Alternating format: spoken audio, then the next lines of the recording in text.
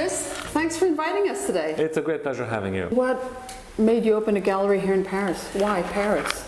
Well, Paris is a good place to open galleries. It's still one of the great contemporary art centers in the world, along with, let's say, London or New York. A rising center currently is Berlin. So it's a good place. And it's a place also where you get a lot of variety in styles and nationalities of artists.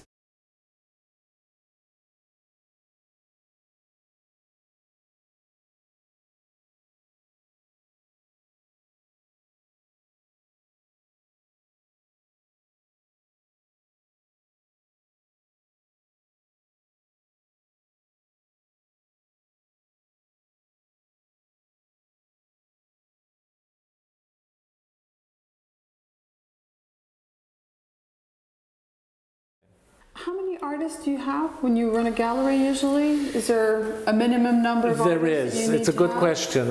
You can't have more than a certain number because you do have to devote a lot of time and energy with each. Artists, to some degree, as you probably know or have guessed, are a little bit like actors. You know, you're dealing with a certain number of prima donnas, so you always have to be a little careful not to treat one as being more important perhaps than another. I would say you need a base of, let's say, eight to 10, whose work you follow regularly, whom you exhibit once a year or every other year, but always you have to be bringing in new blood.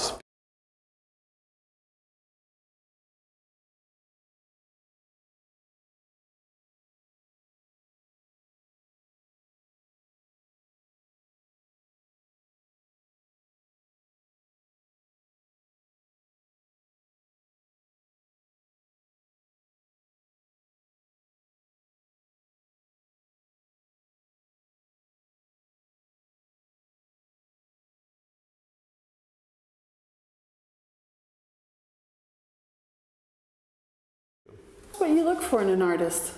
Competence, a base of technical proficiency. He must be able, if he's a painter, to paint well, fluently, to know his craft, in other words. If he's an engraver, a printmaker, same thing. If he's a photographer, again the same. And then what an artist, or an interesting artist, should have is his own world. A particular vision of the world, of people around him, of himself, a sensibility that is his own, as it were, poetic world that is unique to him and isn't simply the imitation of somebody else's.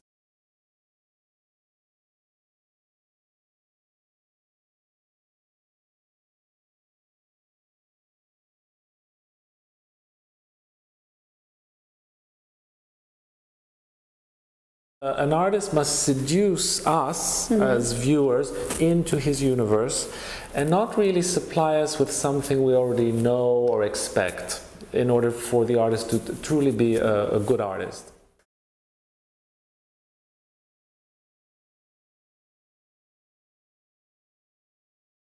Thanks, Chris, for inviting us over today. It was a great pleasure, Anita, and I hope you come again soon. We sure will.